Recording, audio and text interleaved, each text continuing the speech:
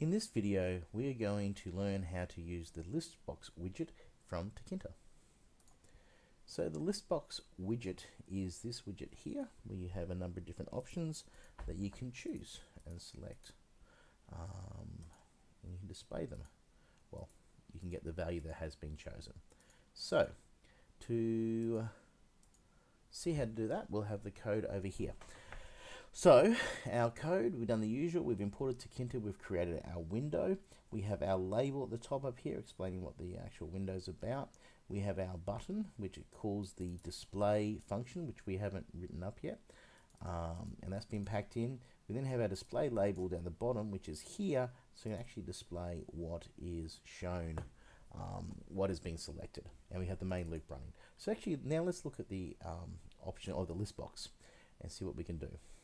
So first off, we need to create a listbox object. So to do that, I've called it, I've got to name it, assign a name to it. So options LB is what I'm calling it.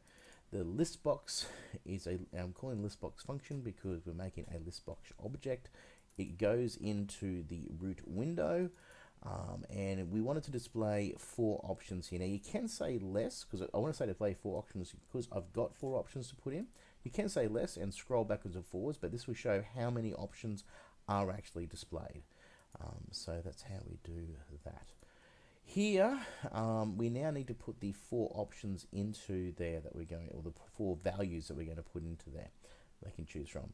So how we do that is we say the listbox option, listbox object, we're going to insert in the first position option 1. And yes, you do actually have to have 1, 2, 3, and 4 numbers down and list of positions. So first position, and then we in second position we can say option 2. In third position is option 3, and fourth position is option 4. And now that we've inserted all the options into our list box, we can now pack that object and put it into the root window. Now we have to do this display command, which is up here. So the display command, the display function, so this is again the event handler is calling this, it's calling the function display. So what it needs to do is we need to get the value of what is being selected. So for list boxes, this is a bit different to the other ones as well too. It's simply the function for the list box, which is we've called ours options LB. You then call the method curse selection. So what is this? What is the cursor currently selected? And it will return the value of the number here, 1, 2, 3, and 4. So you need to know what they actually mean.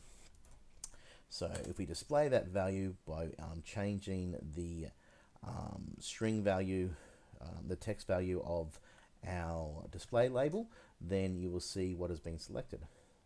So let's see, F5, save, and you'll see again, it's displaying what has been on here.